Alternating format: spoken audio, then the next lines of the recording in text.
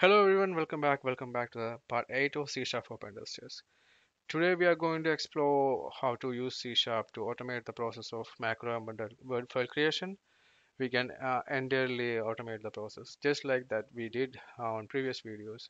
I have already shown the demo for Excel macro creation using Nimlang and C Sharp. If you missed that one, please go and have a check on that because I have explained a lot on the Excel creation. So I'm not going to do the same thing here because it's going to be a faster video.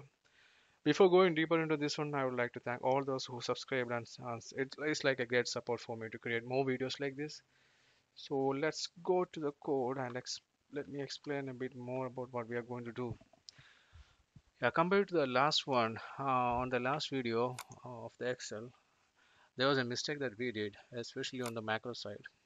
Nothing more, it's just on the macro, it's a minor mistake, but it will be a it will be a drawback when we are going to do it in real time because I don't know whether you have watched the video. If you have watched it, you could have seen there was a pop-up. cmd.exe was popping up with a printing a true value on the console. That was because of this parameter. We were not hiding that shell commands option. Actually, this shell command has two parameters. One is actually what should run, and second one is the status of the actual shell that is going to display. We can control that whether we want to display it or we want to hide it. So last time we did setup one for that. Actually, it should have been 0 instead of 1. There was a value for that. I think I have set it up here. Yeah, see, there is an equivalent enumerator here. Either you can directly pass this enumerator VB hide, or you can pass the value of the enumerator 0. So it won't pop up that cmd.exe, and hopefully it won't do that this time because I did change that value. So let's go to the code directly, what exactly we are doing with this one. Yeah, before going deeper into this one, there should be some extra things that you have to do in your project. The first thing is you have to add references of these two namespaces, DLL. That's under the com library, and I already added here, so it will be easy for me to show you. One is for the Visual Basic for application extensibility, and the other one is for Microsoft Word object library. Last one on the Excel file creation, we use instead of Word, we use that Excel. So the difference here is instead of Excel, we are using Word. So once if you have added that reference, one more thing is I mean it's recommended, but it's not necessary. You can assign some more readable value here instead of referring that this enter path every time. So I'm assigning VB drop and MS word that will be using in my code going forward. So I don't need to refer the enter path every time. Yeah, that's it for before beginning it. So let's explore the code. I hope you can see this code. Yep. So we are creating. Don't mind about this one. Actually, I didn't. I think I didn't use it. I did use it only once. This is just a reflection. I mean, this is not a reflection. It's we are creating an object and we are assigning the missing value because the com object always accepts instead of null it accepts the missing values, missing dot value every time. So instead of using the missing dot value repeatedly, I just assign this to a variable, and this variable could be used everywhere instead of the missing dot value. But I think I did use only once. After that, I copy pasted the Excel here, so I forgot to update this on, I think, somewhere going down. I'll show you that. So and today we on last video I didn't show on the C sharp for Pentesters. I didn't show that pre-text creation, but here in this one I will show how to do the pre-text in Word file. Pre-text means actually before doing the actual assignment of retrieving or whatever attack that you are planning, you have to you can't send a blank document to someone and say and expect a reversal. You have to prepare a well-defined pre-text document that should be that should match with the text should match with something it should match with the scenario that you're going to do. It should be something related to the target company or person who you're planning to do that attack, or not the attack actually. In fact, just sensibly have to say the red team assessment. So here I will be showing you how to create that pretext. Just like the Excel one, we are creating an application. On the Excel, I hope you remember that there was an Excel work application plus a workbook, then a worksheet. But here in Word file, there is no I mean, those kind of concepts. It's just directly the application, then the document. So that's what we are creating here. We are creating a reference to our Word application. Then we are creating a Word doc, and this Word doc we are assigning, adding that Word doc to the current documents of this application. So this Word doc will have a reference to the application, to the documents, one of the documents that we are adding to the application here. So after this part, the application, the Word app and the Word doc will have an active reference, so we can make use of these two to do further operations. So as usual, if the Word doc creation fails, it will give you a null value. So then it prints a message box, it's failed. And as I said, here we are going to do pretext sample, but this is not an actual pretext. I have taken this demo, this example from Microsoft itself. And one more thing, if you are not familiar with this one, this COM, Microsoft Word and Excel file creation, you don't need to worry about because there's already a well-defined documentation from Microsoft that will help you to create your own Word document or Excel sheet according to your need. So you just always come here and refer this one, so you will get more clarity on how to create Word file with active content. So I just copied the paragraph one from there, and here I'm adding a heading paragraph and a normal text. I'm just inserting into the document. Here you can see this paragraph is directly an object of the application paragraph. This is the application object, in fact. Then we are adding that to our document. So it's very straightforward. In fact, I'm just adding two. One is for heading and one is for normal text. So after that, I'm coming here. I'm doing the registry changes. These registry changes I already explained in the Excel sheet, Excel file creation. So please refer that for more clarity. The only difference here compared to the Excel one is here we are taking that Word version and the Word security path. There it was Excel version and the Excel security path, and we are setting these two values to enable us to do the macro adding to our document. So here we are creating the VB module and we are adding that module to our document, and we are naming the macro as our macro, and here is the core part compared to that previous one. And one more difference is here on document, it's the main method is called auto open. Last time I used auto underscore open and it was working perfectly on Excel, but here it was not working. So I did a basic search and came to know that auto open is the one that we can make use of in Word file. So it will get executed when the user is going to enable the macro. So it will be this code will be running without any user interaction. And the other change here is, as I explained in the beginning, is going to be 0. 0 means we be hide. We are going to hide. Where was that? We are going to hide the window, the shell window. So the cmd.exe is not going to pop up. So that will be more stealthier than the previous one. So this one again, I have already explained how it works and what we are doing inside this one. And if you didn't see that, please go and watch the previous video. You will get more clarity. But just as a brief one, it's just a PowerShell that's loading into this victim machine and it will be running in memory. That will help us to get a reversal.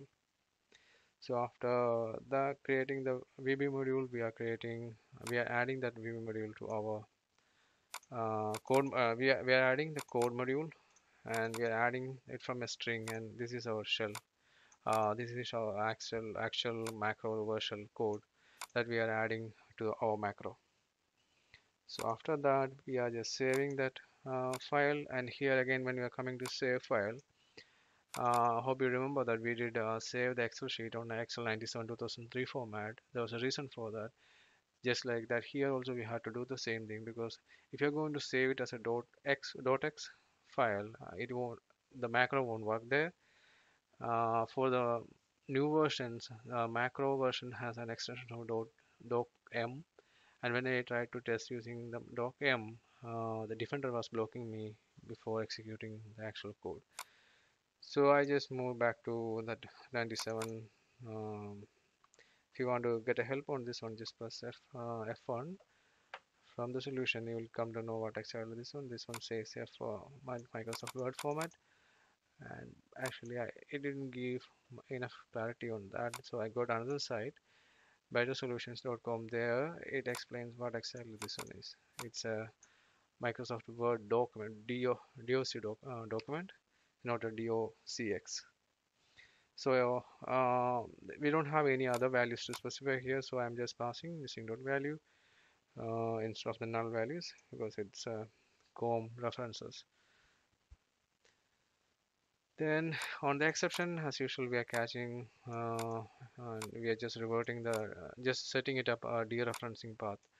Like if after the operation, I mean, if inside, suppose if something happens here while saving this, we have to release that actual Word file, a Word application. Here, why? Because here we have set it up. When we opened the file, we are not displaying this to the user, the actual Word application. So it will be behind the scene. So if there is any exception occurs, we have to close that properly. This was another challenge when I was doing C# for using the Excel file. This COM component was not working well with the Excel components, but surprisingly, it worked well with the Word file, and everything was removing perfectly, and there was no problem while I was trying to repeat the application continuously. Hope you remember last video when I was trying to repeat that application, there was an error that was showing here in this line. It was not allowing me to add that VB component module when I was trying to do it second time. But here, and surprisingly, that didn't happen on Nimlang. That is again a surprise. So I think it's a problem of the CLR. CLR was not able to release the log from the COM components that we were using at that Excel when we were using the Excel. But for this, it was working perfectly. On the final block, again we are doing just setting it back to the previous value to just make that what to say, that security back as usual as a normal one. The one that we changed here before saving it was here, so we are setting it back to make it the security stronger again. Then as usual, actually this one is a kind of repetition because anyway, when there is an exception or not, the final block will get executed, so you don't need to do it here and here. But just because of the, it's a COM component, it's a node. From my perspective, I didn't feel it work well with well every time, because in Excel especially it was not working well. Yeah, that's the reason I put it here and here, exception and here. And most of the examples from the internet I referenced, they were using it on exception and finally. But logically, you need only one place, because finally will get executed anyway. Even if there's an exception or not, this block will get executed. Yeah, that's it. We are just dereferencing everything from here, and we are just calling the garbage collection. So the CLR will do the action. It will dereference every null objects once if it's not using it anymore. So that's it from the coding side. So let us explore one more thing. Here, before running this actual opening this before opening here and for testing, before opening this, you have to ensure the server is up and running, because I'm sharing this PowerShell file on my CNC server. And here if you check it, I'm just sharing it over port 443, but it's HTTP. And I'm using inside this PowerShell reversal, I'm using another port to connect back to my CNC server because I'm using same server for sharing and reversal. So let's go back and set up our sharing server and CNC one. So I'm going to use the same stuff here. Again about this application, I have explained it what exactly this application is. This is nothing but a Golang application I have developed just to share your folder over HTTP. It has different options. Once if you're running is without any option, it will be sharing your folder on port number 480. Sorry, port number 80. And if you are not specific, if you want to specify on a specific port, you can just say on the command line .serve it space the port number, so it will listen on that port and share this folder over HTTP. And this file has the actual stuff that will be holding our reversal.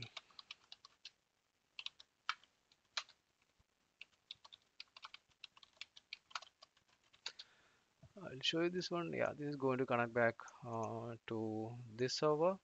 Here I'm using, as I said already, I'm using this same server as my file sharing server and reversal CNC server. So once if I start sharing it, you know,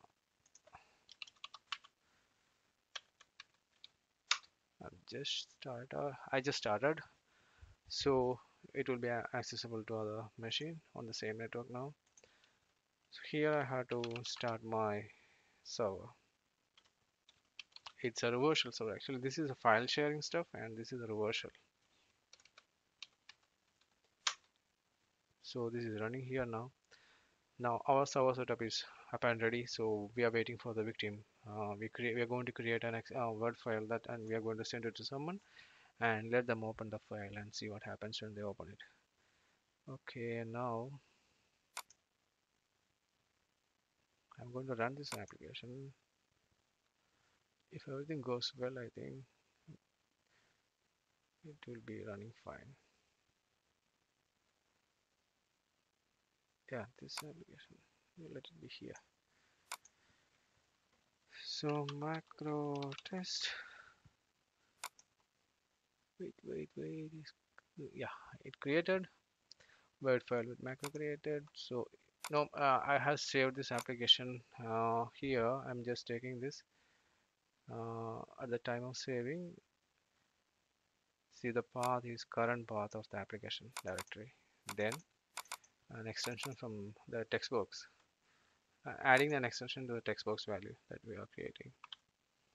So it should be there on the same application folder. So I'm just going to open containing folder macro test. See, this file is already created here. So if everything goes well, we are going to get a reversal without popping that cmd.exe just like last time. So I have my server running here, and I'm going to see I got the connection, and it didn't ask for that enable macro option because I have already enabled the macro for this kind of document here, so it won't ask me again. I already got the shell, so nothing blocked me here. And if you check here, uh, there will be protection on manage setting. The real-time protection is always on, but I always turn the cloud and cloud delivered and auto sample submission off. I don't want to do that because I'm doing a lot of experiments. I don't want to do that automatically taking my data to somewhere.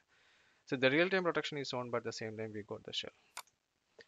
And this was a pretext that I was telling when I was doing the code. When I was showing you the code, this was a heading and this was a sample text. You can add whatever here is according to the scenario or attack scenario that you are planning, or the red team assessment that you are dealing with. Like it should be some text that should match with that target company or the person that you are targeting. And here as I said, it was not popping up the cmd.exe. But definitely, if you have an effective EDR system, then it will show you the exact process here. Here, macro, not the word macro, the word file, actual word file. See here, you can see a PowerShell, the word file inside the child. If you check the child process of this word file, you can see a command prompt and a macro enabled word file and a Windows PowerShell. So the child parent relationship, from the child parent relationship, you can find that there's something fishy is going on or some malicious activities going behind this word file. So you can take action on that. And it will be more clear if you are using Process Hacker or Process Explorer. What is Process Hacker? And the other one comes with this internals. I forgot the name. Yeah, you can make use of those tools to check more details about this kind of stuff. Yeah, I think I have covered everything what I have planned for this video. Let me check my presentation today. Yeah, these were the two libraries, COM libraries we were referencing in our project. It was same kind of stuff that we did for the last one. The major difference is here we are using the Word object library instead of the Excel one that we did when we are using Excel automation. And these were the registry values, and I have explained a bit more on what exactly this is doing. So you just please refer to the previous videos if you don't have any idea, or you can just try to do research on this one yourself and try to learn what exactly this is doing. And once again, thank you all for your support. It was really a great encouraging stuff that helps me to create more videos like this. One more happy news to share is I'm on the edge of finishing up the AV Buster API conversion. So once that is done, all these stuff that I'm showing here with the Nimlang and C# and whatever plus some Golang stuff will be completely automated. So you don't need to worry about anything. You just say whatever you want using the API function. You will get it back in the form of Word file with embedded macro or Excel file with embedded macro. You can create XML file that will work with MS Build, MS Build Microsoft sign binary, or you can create batch file that will help you to run the install.exe and on the target or again some whatever all the videos that on my previous videos or going forward videos will be there on AV Buster. It will be completely automated and everything will be like an API. I'm planning to host it somewhere, but it may take some time. But before that, I will publish the code so someone can make use of it as an API. I don't know whether some other service is doing that as an API service. It will be a first time, I think. The kind of stuff that will help you to create undetectable binaries to test your AVs or EDRs. So subscribe and stay tuned for more coding adventures. Till then, it's a bye from me. We'll meet with our next video, probably on Nimlang. I will try to replicate the same thing using Nimlang because I'm learning Nimlang. So I'm on the way of learning new stuff in Nimlang. So till then, stay tuned and say bye from Alphas.